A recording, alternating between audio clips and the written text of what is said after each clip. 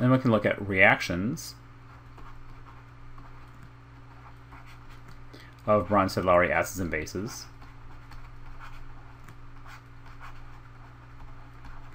So you can take something that's a Bronsted Lowry acid, like acetic acid, and react it with some kind of a base, like ethoxide. We'll write an equilibrium arrow. We'll have to determine which way this will go, and that will come up a little bit later.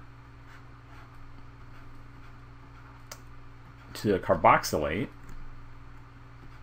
that one's called acetate, plus the alcohol, it's ethanol. So if I look at a reaction of a Bronsted Lowry acid and base, so I have some kind of an acid, and I have some kind of a base. And they're going to react. Remember, the acid wants to give up its proton, and the base wants to gain a proton. So this is going to lose H+. This one's going to gain H+.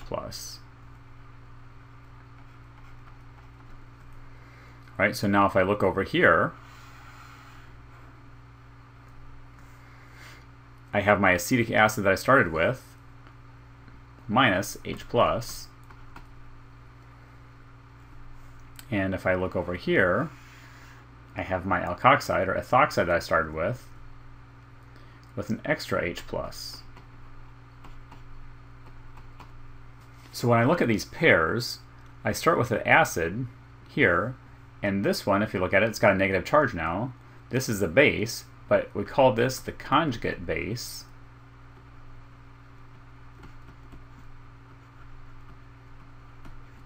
Of the starting acid. So acetic acid is the starting acid, acetate is the conjugate base of that acid. Then we have the base that we started with, that once that gets protonated over here, now I have an acid, and this one is the conjugate acid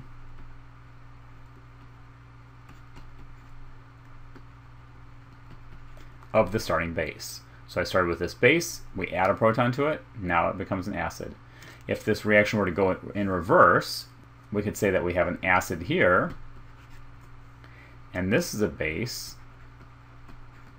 and if this acid is deprotonated, it would go over here, and this would be the conjugate base.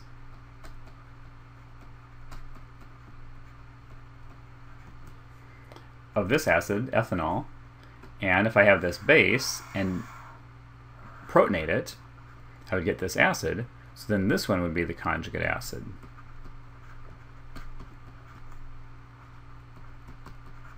Of this base, acetate. This idea of acid base and conjugate base will be an important one, and one that that I would expect people to know for exams. The next concept is acid strength and pKa, and this is really the most vital concept out of this whole chapter. In fact, I'll be talking about pKa's throughout the entire year of organic chemistry. pKa's and understanding pKa's of different types of molecules will help you understand a huge amount of organic chemical mechanisms, and this is why this is one of the vital areas, one of the 5 most important areas to understand, so that you don't have to memorize everything in organic chemistry, but you can determine a lot of stuff based on pKa's. So what is acid strength, and how does it relate to pKa's? So if we're going to look first at acid strength, it really means how readily will a molecule donate its proton.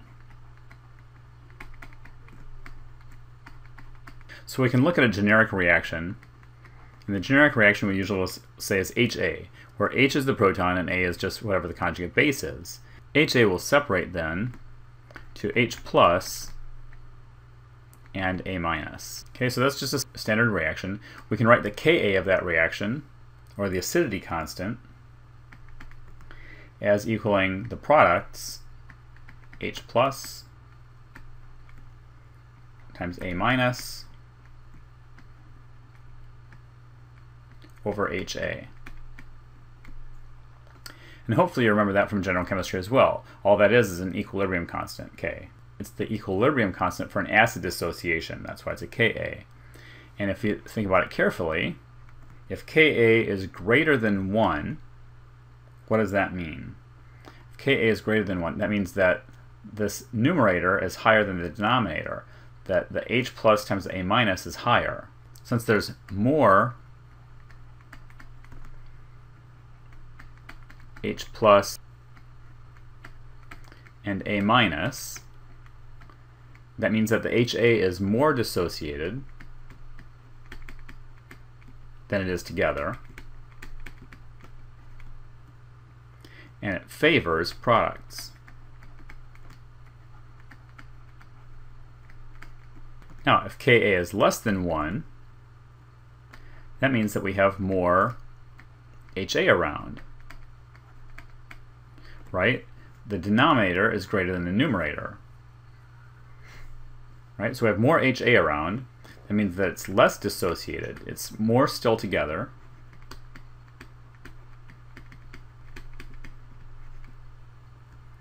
And that would favor reactants.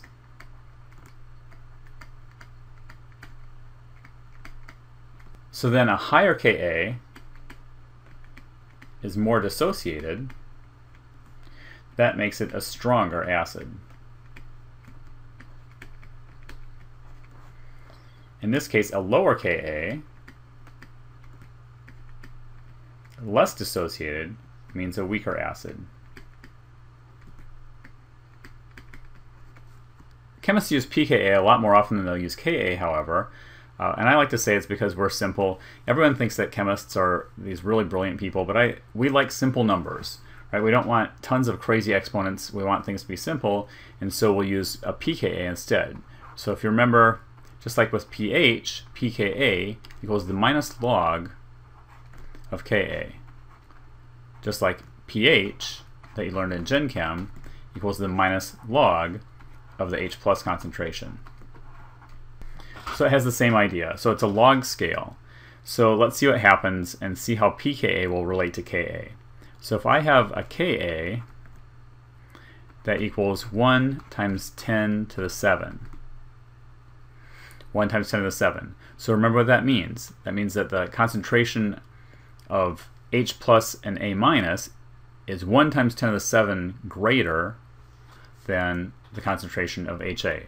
1 times 10 to the 7 times greater. Right? So it's like writing this as 1 times 10 to the 7 over 1. That would be H plus and A minus over HA. So that's a strong acid, right? It's very, very much dissociated. The pKa of that then equals minus 7. If the Ka is 10, so it's more dissociated than not, but only by a factor of 10. pKa then is minus 1. If it's not dissociated nearly as much, maybe it's only dissociated 1.0 times 10 to the minus 4. The pKa of that then equals 4. So now you notice we went from negatives. Negatives were ones that were much more dissociated than they are together. Okay, so those are our very, very strong acids, our negatives. When we get into organic acids, a lot of times a pKa of 4 we'll still consider reasonably acidic, even though if you think of this as 1 times 10 to the minus 4 over 1, or if you like, another way to write that is you could write that as 1 over 10,000. So now it's mostly together still. Right? We only have one molecule that's dissociated for every 10,000 that are still together. Yet in organic chemistry terms, we would still consider that reasonably acidic. It's not a strong acid. It's going to be a weaker acid, but it will still be reasonably acidic. Then we can continue. Ka equals 1 times 10 to the minus 28. If Ka is 1 times 10 to the minus 28, and then pKa equals 28. And we will see molecules like this, alkanes for example, where it's more like 1 times 10 to the minus 50. And then pKa equals 50. So this type of a proton, in this case, really, really, really doesn't want to come off. It's very, very hard to remove that kind of a proton because it's not acidic at all. Minus 7, extremely acidic. pK of 50 is very not acidic. And if you want to compare these, one thing that's really important to think about is, since it's a log scale, okay, somebody might compare two acids, one with a pK of -7 and one with a pK of -1. So how much more acidic is one than the other? And the typical wrong answer that you'll hear people say is that, well, this one is 7 times more acidic than this one, or 6 times more acidic, because of the difference from -1 to -7. It's actually 10 to the 6 times more acidic, or 1,000,000 times more acidic. That's what happens when you have a log scale. So that's something to keep in mind with differences in pKa's between certain groups, is that a difference of several units, like a difference of 6 or 10 or something like that, is really a huge difference because it's on the order of a log scale. So each difference of 1 is a factor of 10. So now we need to consider what happens with pKa and acidity. So the smaller the pKa, the stronger the acid we're going to have, because it's something that more readily gives up its proton.